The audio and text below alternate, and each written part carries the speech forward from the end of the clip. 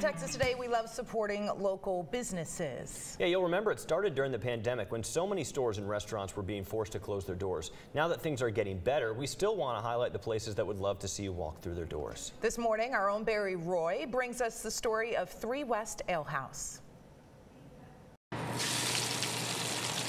This might sound like lunch, but it tastes like a rebound. One of the long weekends in May, we decided we're all going to come in. We did, and we started cleaning.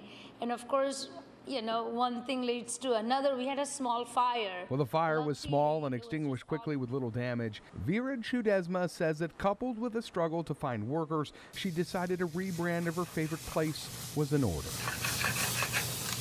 You shut down with a completely running business. You know, one day on Sunday we have dinner service and Monday we shut down.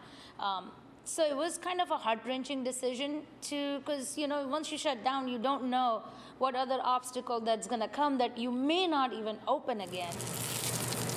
Chudesma says she understood the risks, but says it was a calculated one given the restaurant climate.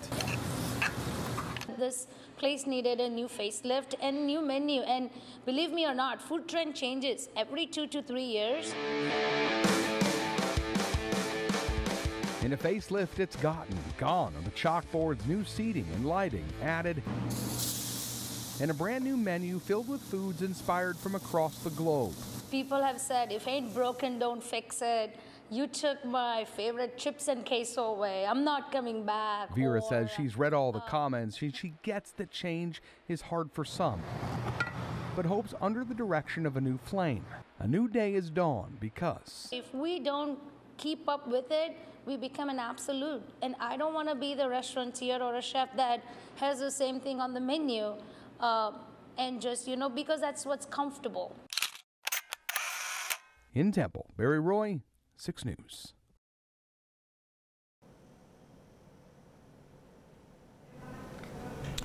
Now, if you're a business owner or know someone who would like to be featured, let us know. You can email Texas Today at kcentv.com, or you can text us 254-777-6000. If that doesn't make you hungry, I don't know what will, Chris. Look delicious.